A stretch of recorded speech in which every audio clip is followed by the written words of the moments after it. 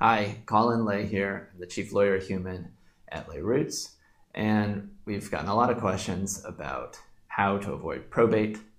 And real quick, probate is a court process in which a judge transfers title to your assets to your heirs after your death.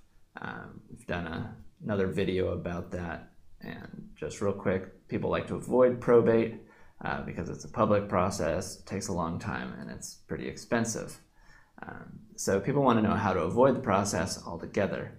And I want to tell you about three main ways that people do that. The first way is by having joint ownership on an asset. So you see this most often in real estate and also in bank accounts. So a lot of people take title to their home as joint tenants with right of survivorship.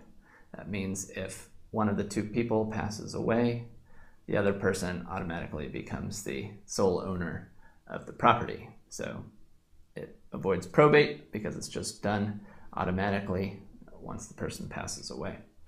Second way is by having a beneficiary designation on an account. You see this most often in life insurance, retirement accounts, IRAs, savings accounts.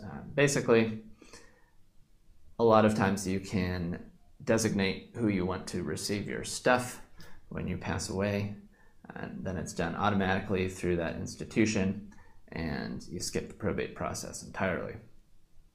Third way is by using a revocable living trust. It's a very easy and flexible trust to set up.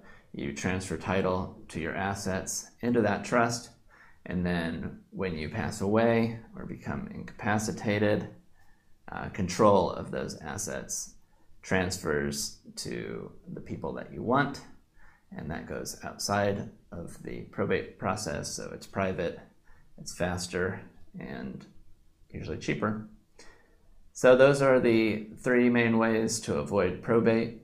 If you have any questions, we'd love to answer them in another video. You can send them to support@layroots.com, and thanks again for watching.